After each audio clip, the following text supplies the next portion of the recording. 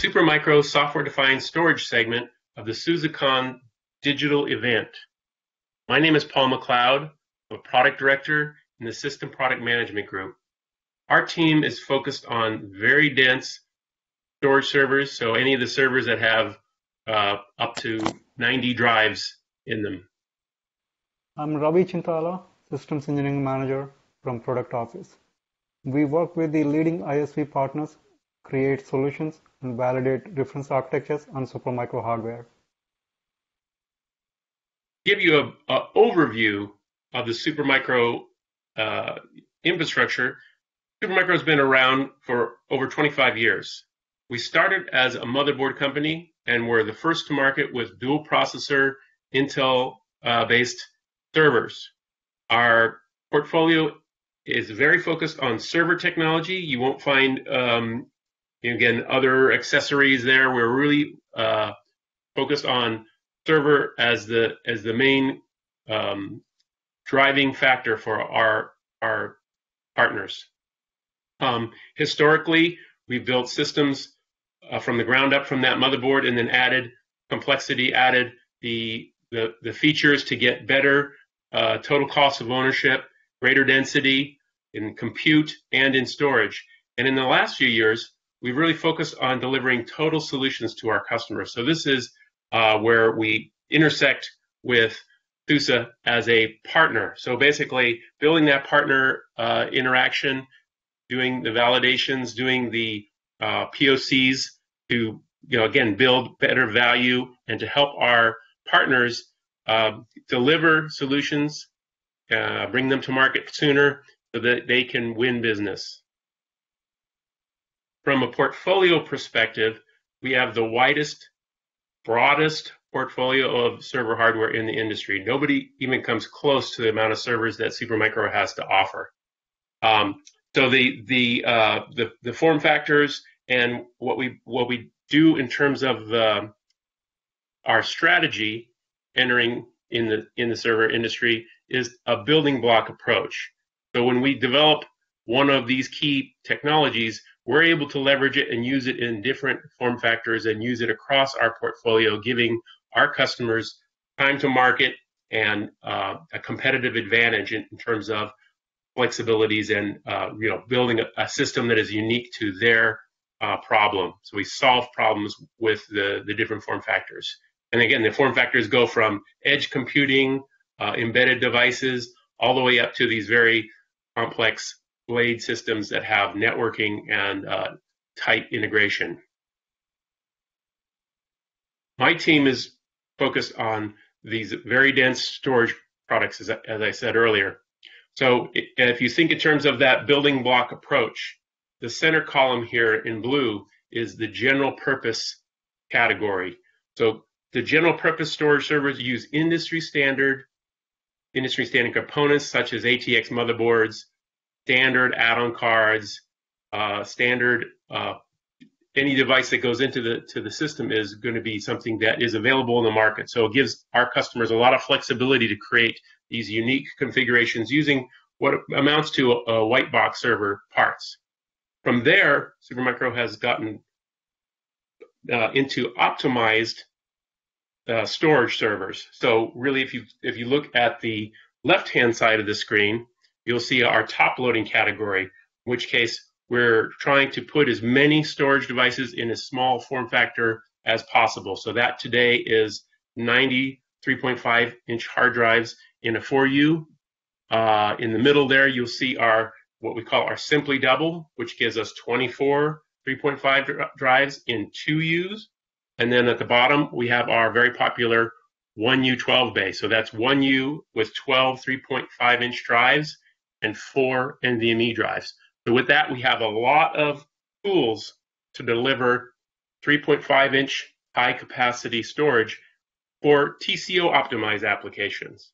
So unstructured data, object storage, basic file and block storage.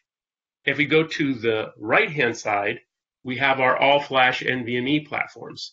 So this is somewhat different than compute NVMe, right? So Supermicro NVMe is a key technology, and we have NVMe's in every one of our form factors. but these are focused on drive density. So we can put 32 NVMEs in that 1U space. What does that mean? Well, that means that I can deliver a whole bunch of performance that's very low latency and extremely high capacity. So our current capacity point with these 1U systems is a half a petabyte. So, and these are again, best of breed systems with 24 DIMMs, dual by 16 slots, the ability to deliver 200 gig networking to that environment. So lots of opportunities to deliver performance for both structured and unstructured block and file environments. So with this, we have a lot of flexibility. And our partnership with software in software environments, basically, it is where we can show our optimization, how you build this cluster with these building blocks. So what we're trying to deliver for our partners is predictable behavior with these workload optimized servers. So you'll see later in the presentation where you can select the different form factors to meet the requirements of that specific workload, whether it be purely performance, where I'm in the linear range of high performance, to TCO, where I've basically delivering cost as the main driver, and we help our customers stay out of that nonlinear range. And on the call, as you heard, Ravi will go into some detail about some of the work we're doing in our labs to make sure that we're delivering the best SUSE application optimized systems. So with that, what do you say, Ravi? Supermicro works with the SUSE on different solutions. Like the Kubernetes, they have a platform called CAS. The SEF, they have a platform, the product with the SUSE Enterprise Storage. And the newest upcoming, the product is a SUSE AML stack. We work with the SUSE with the different products and different solutions. We validate every server which we include into the solution. Here, we are presenting the optimized SEF OSDs. In this the tabular form, we presented the multiple workload category, the OSD, the SEF OSDs. Starting with the this structured data, or the low latency of applications, the performance HDD, or throughput, and from there again we are going for capacity and extra large, where it takes for unstructured data like objects. So each flavor takes into different capacity. So the first one, the performance flash, which we can get up to 480 terabytes. This is a really high-end NVMe. It takes around 30 NVMe drives in one node. That gives you the huge storage. It gives you almost half petabyte, the storage in one server. So to take this one, you need a better throughput. This flavor can support in HPC and block object. In the same way, the performance HDD, this can give us around 352 terabytes. Here we are using the SAS drives, and we are using the 4x10 network, and this will perfectly fits into the structured block and objects workload. The next one is a throughput, and here also similar characteristics, and this fits into the same area like block and object.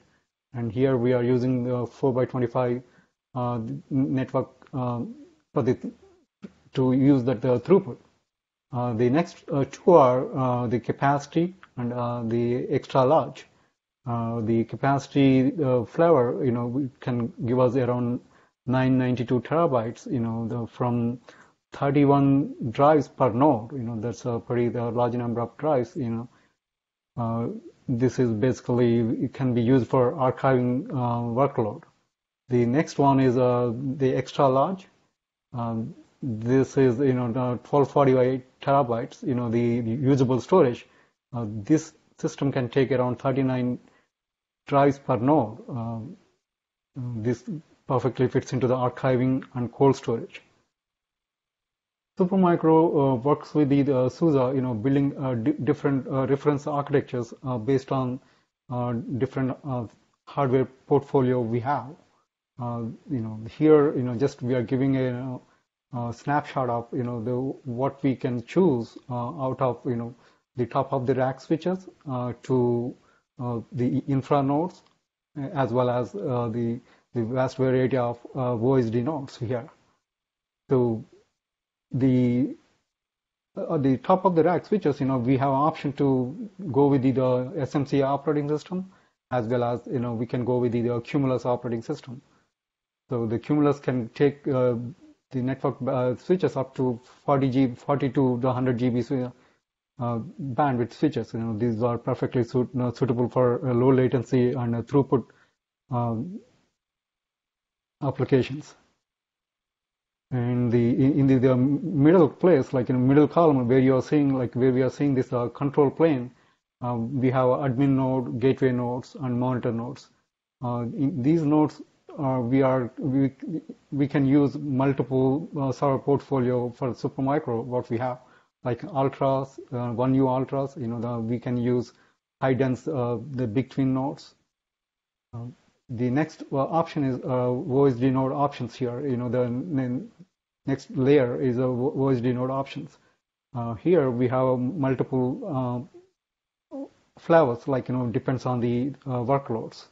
The one is a structured data. This perfectly fits into the, the low latency, the high throughput applications, like, HPC, or maybe, the database applications.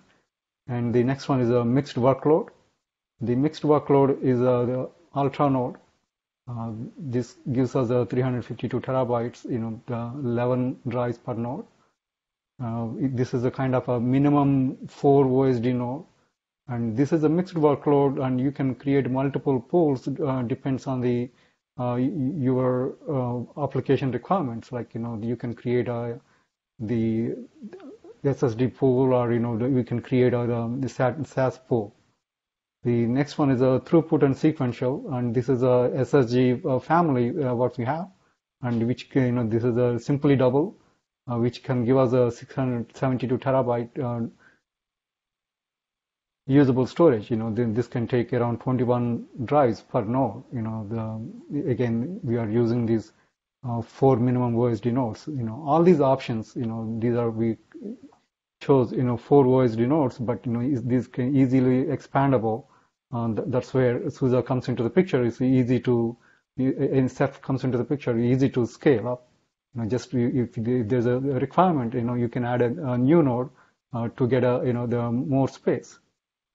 As you saw in the previous slides, the high performance segment is an area that we're seeing more and more customers looking for higher density, higher capacity servers.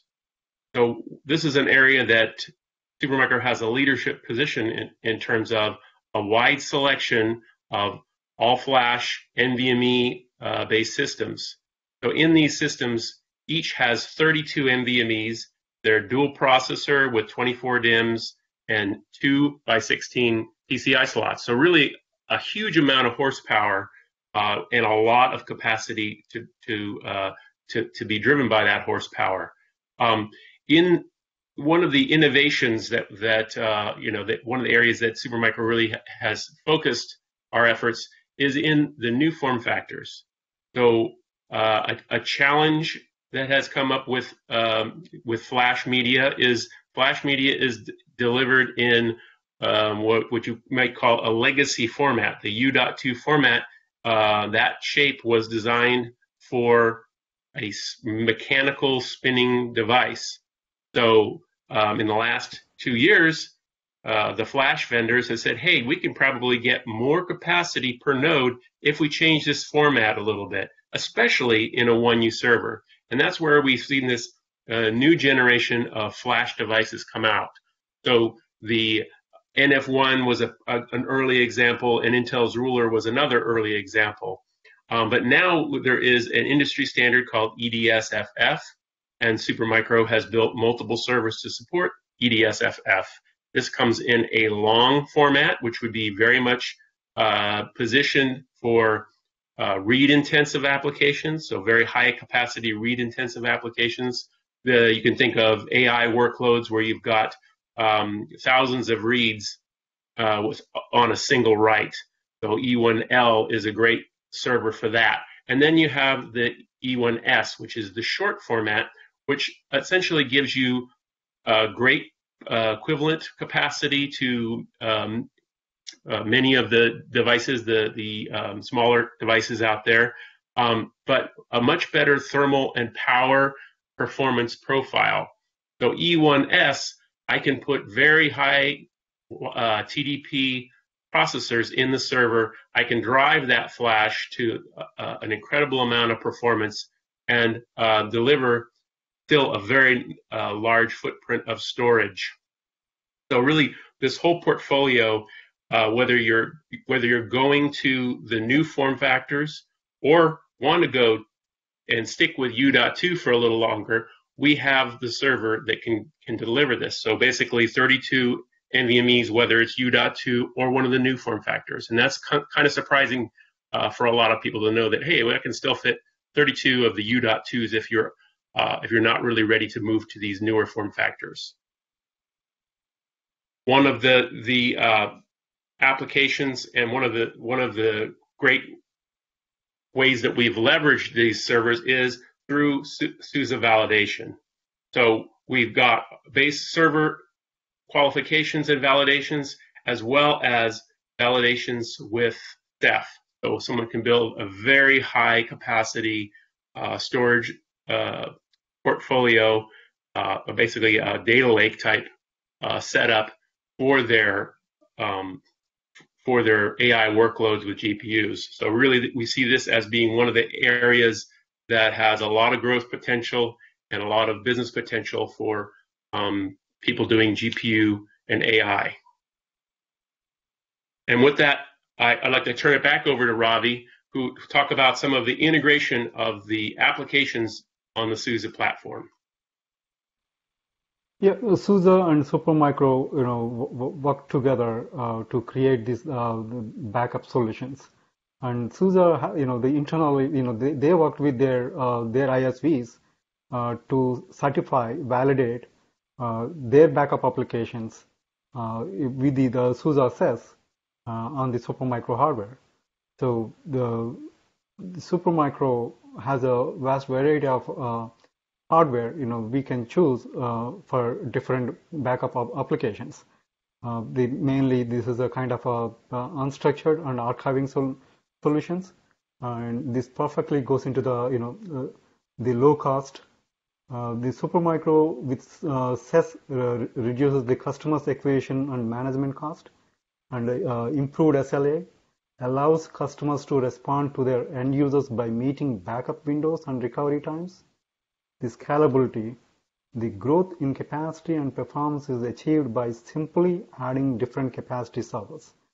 So, whenever they need more storage, they can pick and choose the hardware, depends on the capacity to serve their end users for the backup applications. SUSE Enterprise software, like, Supermicro validated solutions are significantly cheaper to acquire compared with the traditional appliance-based solutions, the storage solutions. Given the lower cost, customers can now afford to keep more data online as opposed to on tape. The lowered backup speeds, in the lowered backup windows, and the recovery times. The SES is highly scalable. Like, we can deploy initial solution to their current needs and then add a new storage server whenever they need the more storage. You don't need to spend right away, to put that the whole infrastructure compared to compared to the traditional storage appliances. OpenStack and Kubernetes, these are perfect fit into the, SEP. The OpenStack and the Kubernetes requires storage. The OpenStack is the traditional Swift and the Cinder, but the SEP can provide all three options to OpenStack and Kubernetes together, like the Nova, the Glance and Cinder can use block and object storage. And based on the Ceph user survey, the Ceph RBD is almost half of the deployments being used. The 48% usage in large clouds with over 1,000 cores. This solution we have validated internally with the 4 OSD nodes and 5 compute. We sharing the controllers and monitor nodes and dedicated admin node, and we have a high available management IPMI switches and the data switches. So by enabling the cloning for Glance, it makes it the faster spawning the new image. The Kubernetes, requiring both dynamic and static volumes for Kubernetes pods. This will be a perfect. The SES is the perfect solution for the Kubernetes, which can provide the dynamic storage as well as the whenever they need. The volumes for containerized workloads can be utilized as needed and made available to wherever in the Kubernetes cluster the workload is deployed. The Kubernetes is an upcoming solution for SUSE. The SUSE has their own platform, container as a service platform. So we are working with the SUSE to integrate the CASP with the OpenStack and on the Supermicro hardware. The next use case is the analytics, where we can use the high-end NVMe flash storage. This is the perfect solution, for the data lakes platform. This is a centralized solution. The data lakes can be used like MapReduce, Spark, Elasticsearch, NoSQL, and Splunk, Kafka. These can be supported through various protocols like SFFS, the S3, S3A, and these can be. There are various use cases like data pipeline, AAML, like HPC, and archival for Spark and NoSQL. The reference architecture here, what we have used. Supermicro, the 1029U TN10RT, which has dual proc Cascade Lake CPUs, with the 24 cores, with 12 micron 32 GB the DIMMs, and we have 3 monitor nodes and 4 storage nodes with the high capacity, the micron NVMe flash drives, which can give us almost. Here we have used the 2x replication factor because of the NVMe. We don't need a 3x replication, and the OSD process can consume large amounts of CPU while doing small block operations. Hence, we use the high CPU core count. Generally results in higher performance for IO intensive workloads. A 25 GB network is required for leverage maximum block performance benefits of a NVMe based Ceph cluster. For throughput intensive workloads characterized by large sequential IO, the Ceph performance is more likely to be bound by maximum network bandwidth of the cluster. So for throughput intensive workloads, we recommend 50 GB to 100 GB network cards, the network. The NVMe SSD technologies, basically significantly improves ceph performance and responsiveness, especially where the ceph block storage is preferred, where massive amount of small block random access is found. Here you can see the 4 megabits object read. The throughput we are seeing almost 40 gig, depends on the multiple simultaneous threads. When we go with the 32 simultaneous threads, you are seeing even the CPU utilization is going up. This is a kind of the Rados benchmark we performed internally. In this slide, we are providing the raw capacity of the OSD nodes. Depends on the number of OSD nodes we are providing in a rack with the different flavors. When 4 OSD nodes for flash OSD, we have 169 terabytes. For the same, if you go with the high performance OSDs, with the same count of 4 OSDs, we are getting 384 terabytes.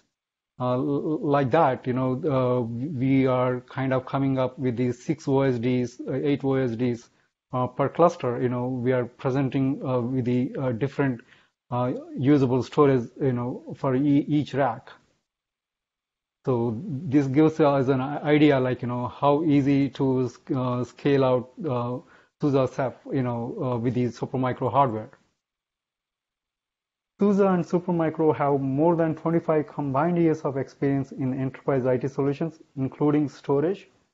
Together, we provide unique solutions. SUSE Enterprise Storage is an enterprise-ready version of an open source software-defined solution. It also offers a range of configurations. It fits into various use cases, enables you to create customized configurations based on your specific needs. Supermicro offers a wide portfolio of hardware choices, including greenest and most energy-efficient x86 servers on the market. So you can build the perfect solution for your data center, reduce total cost of ownership by controlling your energy demands. So Supermicro also is, again, looking at partnerships and helping develop the ecosystem for our hardware with all of the software partners here. The SUSE Yes certified hardware is a great step forward in terms of our partnership and in terms of giving our customers fully vetted solutions for things like Ceph and other applications. And that concludes our session for today. We have our contact information. So if you'd like to send us an email, you can reach us here on this last slide. Learn more at supermicro.com, powered by Intel.